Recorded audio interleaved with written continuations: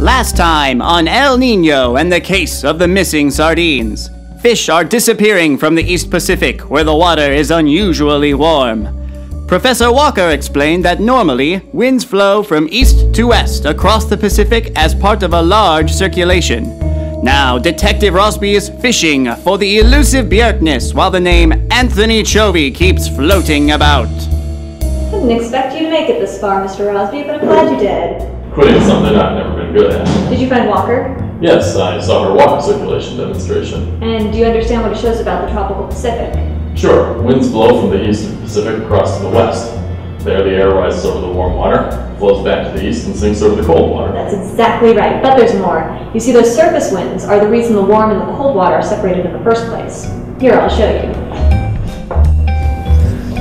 Warm water floats on top of cold water, like how the oil in this tank is floating on top of the water. Now imagine that this is the Pacific Ocean, here is the east, here is the west.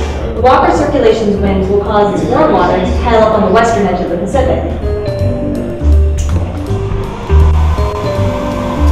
When the warm water piles up on the western edge of the Pacific, that lets cold water from deep in the ocean rise to the surface in the eastern Pacific. This cold water brings a lot of nutrients that support the local fisheries.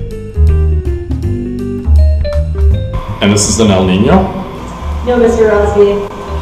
This is an El Niño. When the winds weaken, this water surges back across the Pacific Ocean. It cuts off that deep water and the nutrients that come with it. And no nutrients means no fish. Exactly. The important thing is that an El Niño requires both the ocean and the atmosphere interacting.